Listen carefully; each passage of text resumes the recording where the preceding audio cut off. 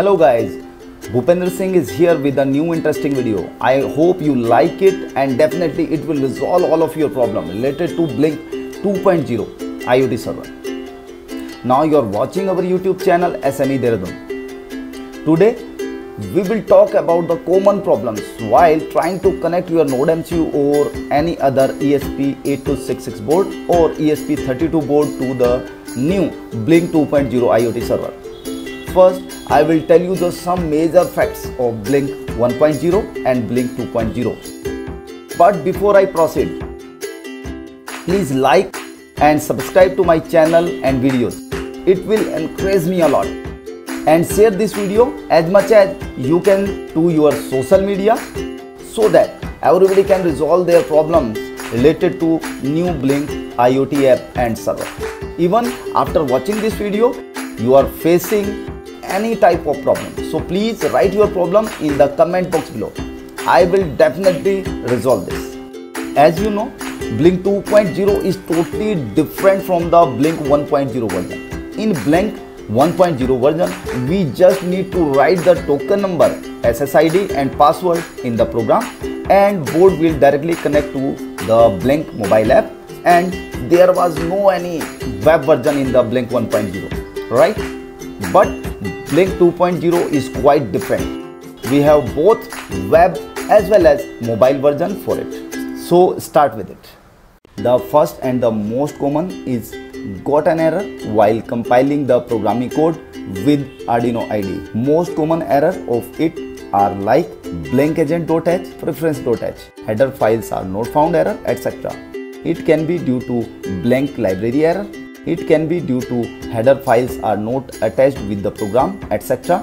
like we do in AVR Studio. It may be due to wrong board selection or sometime uploading problem due to not selecting the proper port for your Wi-Fi board or not installing your programmer, or we can say USB to TTL driver to your computer. My those friends understand it better who already works with AVR Studio. And guys, please follow all the instructions step by step as shown in the video description. Otherwise, you missed the important instruction and may be stuck somewhere in your project. So, go to the Blynk Cloud website and create your template. If you have already made a template, then please delete that template and follow the instruction. Now, create a virtual pin like this. We do not need to create more virtual pins or widgets. You can do it once.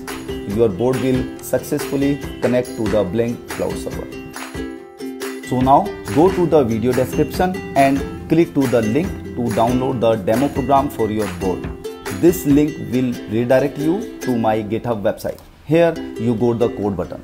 Click on it and click on the download zip. Once downloaded, go to the download location. You will get the WinZip file with the name demo code Blynk2 master. So right click on it and click on extract here to extract it. And guys, if you don't have WinRAR or WinZip software to unzip it, then a link is available in the video description to download these softwares. You will get the unzipped folder with the same name. Go inside the folder and here you can see the demo program for both ESP32 board and NodeMCU. If you are using ESP32 board, then go inside this ESP32 folder. As I am using Notify or can say NodeMCU, so go inside this folder. As you can see, lot of the files here. We required all of these header files in the Arduino program. So don't delete them. Lots of people miss this step. They just copy the program file and compile it in the Arduino IDE. But sorry, you got the compilation error because the program required all of these header files. And also remember that the header files for NodeMCU and ESP32 is different. You can see here. So don't be confused. So what you need to do is open this file directly from here like this. Don't copy and paste it somewhere, otherwise definitely you will get an error on compilation. So this is the demo program and you can see all the required header files are already attached with this file. Guys, don't change anything inside the header files without any prior knowledge of the header files. Only change inside the program file. Okay, and if you want to make your own program, then what you need to do is click on the file tab and click on save as. Select the location where you want to save the program. After it, write the name of your program and click on save button. Now you can change the programming code as per your requirement, and all the header files are also attached with this program. But before compiling the program, we need to install the Blynk library in the Arduino IDE. So go to the Sketch tab and click on the Include Library and then Manage Library. It is downloading the latest available and installed list of libraries for the Arduino IDE. So search here for Blynk and you will get the latest Blynk library by Volodymyr Siamansky. Okay, so you will get the install button here. Click on that, and once installed, click on the close button. And now you can compile it. You will not be getting any library or header files error in this program, but select the board and port properly for this. I think you will clearly understand it. So first we replace the template ID and device name in the program. Go to the Blynk website and copy these Blynk credentials from your project template and replace it in the program. Now select the proper Wi-Fi board in Arduino IDE. Go to the tools and then board. Scroll below and select the board as NodeMCU 1.0 ESP12E module. For this, ESP8266 Wi-Fi board must be installed in your Arduino IDE. If you don't know how to install it, then the link is available in the video description. That will guide you how you can install NodeMCU ESP8266 or ESP32 board in Arduino IDE. And guys, if you are using ESP32 board, then select the ESP32 Groover module. Now click on the compile button to compile the program. As you can see, compiling has been done without any error. So now let's come to the next problem. Many people don't find the Wi-Fi board while they are trying to connect their board to a Blynk server using the Blynk IoT app. Okay, so first I will upload the program to my board, then I can find what would be the problem. I suggest everybody that initially they connect their board to new Blynk cloud first. After that, they edit that template and create their project. If you follow this, then you no need to connect your board again to Blynk cloud server because you already done it. And sometime while we connect all the hardware with our board, and then our board don't get enough power to become the AP, means access point, and it don't appear in the Wi-Fi scanning in Blynk IoT app. So this is a Nutify Wi-Fi board designed by Nutty Engineer Company. You can contact us if you want to design this kind of board for your project or for your commercial purpose. You can use NodeMCU if you don't have Nutify. I am connecting it to the computer. As I have already selected the board, so now go to the tools and click on the port and select the port as COM9. Now click on the upload button to upload the program to your Wi-Fi board. After uploading the program, install the new Blynk IoT app to your mobile. The most important thing that is different from Blynk 1.0 older version, that is in Blynk 2.0, you can only connect your ESP8266 or ESP32 board to Wi-Fi via the new Blynk IoT app only.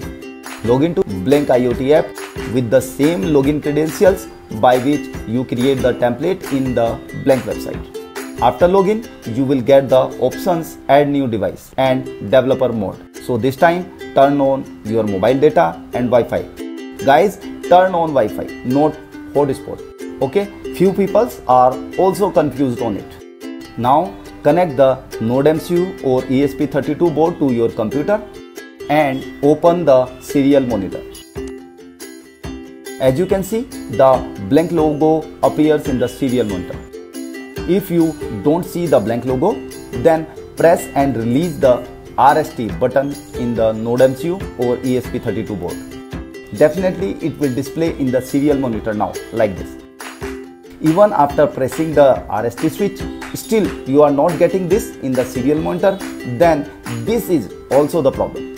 So first I will explain how to connect your board to a Blynk server using Blynk IoT app.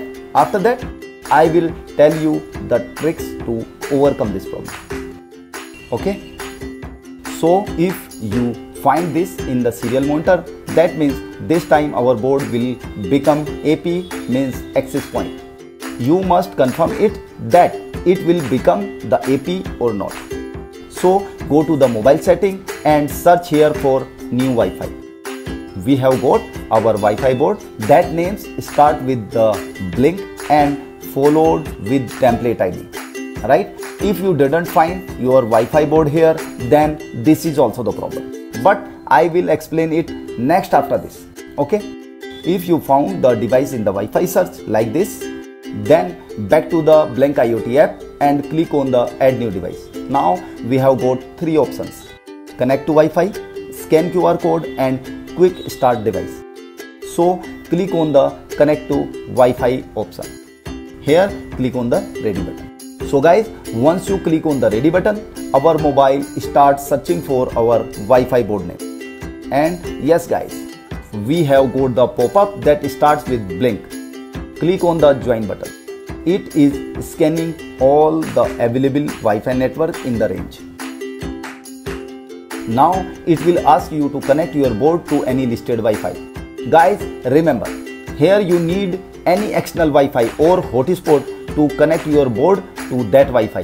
Your own hotspot will not work for it, as it remembered my Wi-Fi name. But if you want to change the Wi-Fi, you can also change the Wi-Fi by clicking on the change. Okay, so select your Wi-Fi network in which you want to connect your board, write the password and click to continue. This time it will create the token of Blynk for your template and store it in the EEPROM of your board with the Wi-Fi name and password. So guys, it has been connected to Wi-Fi as well as to the Blynk cloud server, and we go the next screen. You can also change the name of your template if you want. After it, click on the continue and then done. Now exit from the app and back to the main dashboard of the Blynk. So guys, this is how you can connect your board to the new Blynk cloud server and Wi-Fi using the Blynk IoT mobile app. And this is the only way to connect your Wi-Fi board to the Blynk cloud server, and there is no any alternative for it. And guys, come to the next problem in which you don't find the Blynk logo in the serial monitor, or if you don't find your board as AP, means access point, in the Wi-Fi list of your mobile Wi-Fi search, then you need to follow this trick for both problems. You need to clear the EEPROM of your board so that all the data, or you can say if there is any garbage stored in the EEPROM of your board, will be cleared. Okay, so click on the link to download the program to clear the EEPROM. This link will redirect you to the GitHub website. Here you got the code button. Click on it and then click on the download zip button to download it. Once downloading is done, then go to the download location and unzip the folder with the name EEPROM Clear NodeMCU ESP32 Arduino Master. Okay, so we got the folder of the program. Go inside it and here we got the program folder.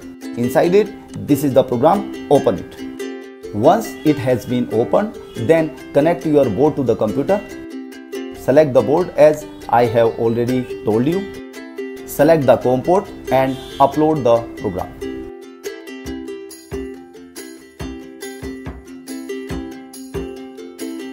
As you can see, uploading is done. Now open the serial monitor and you can see the progress of erasing the EEPROM of your Wi-Fi board. Once done, you will see the message EEPROM cleared. Now you upload demo program of NodeMCU on it, and once you got the logo printed in the serial monitor and Wi-Fi list of your mobile setting, then follow the process to connect your board to Wi-Fi and Blynk server using Blynk IoT mobile app. that I have just shown you in the video. Okay. And guys, once your board has been connected to the Blynk, then go to the Blynk Cloud website and edit your template.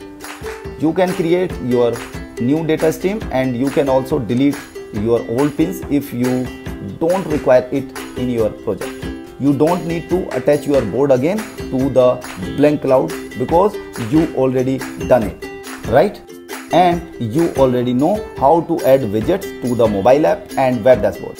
If you haven't been clear on this, please watch my uploaded video on Blynk 2.0. Now you can make any project with Blynk 2.0. I have uploaded lots of the project video on Blynk 2.0 in my YouTube channel.